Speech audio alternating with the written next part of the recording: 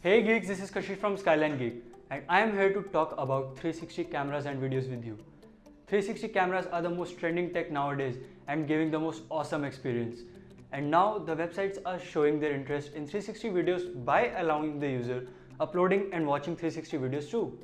As you can find a special section for 360 videos on YouTube as well.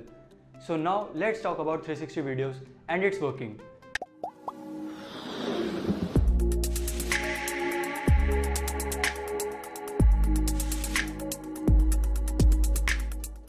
So guys, in this video we are going to cover 3 topics, and the first one is evolution of 360 camera. In this topic we are going to cover how it took first step towards virtual reality and changed the user experience of watching videos forever. And the second one, working of 360 cameras and videos. In this we are going to see how 360 videos are made and viewed. And the third one, future of 360 camera.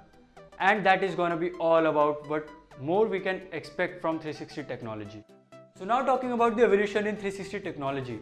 The introduction of the Google Cardboard VR viewer in June 2014 made 360 videos more readily accessible, and mainstream journalism began using 360 videos.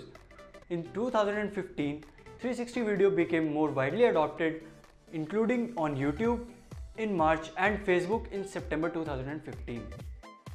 A camera normally has a field of view that ranges from a few degrees to at most 180 degrees. But now 360 degree cameras had made their ways and they can capture 360 degree videos excluding top and the bottom of the sphere.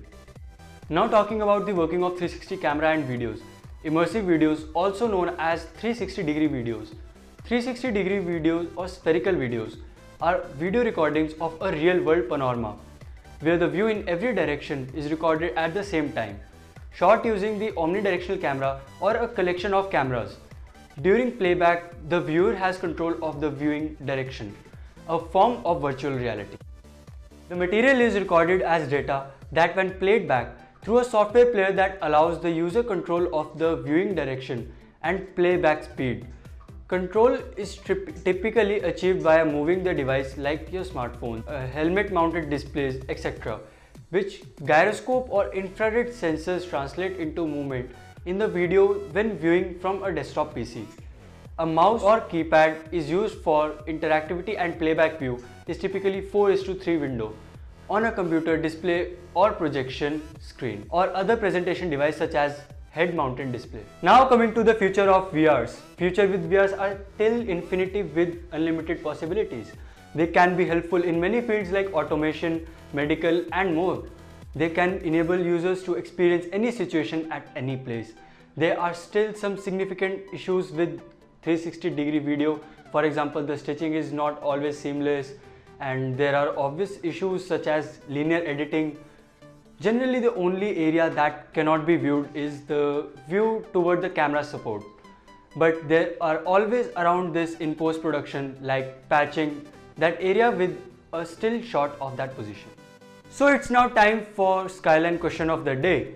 If you ever get a chance to shoot a 360 degree video, what would you like to shoot? Do comment down below in the comment section. For further information, you can visit our website skylinegeek.com. Thank you guys for watching this video. If you liked our work, please hit that like button and don't forget to hit the subscribe button as well. For more tech related stuffs coming soon.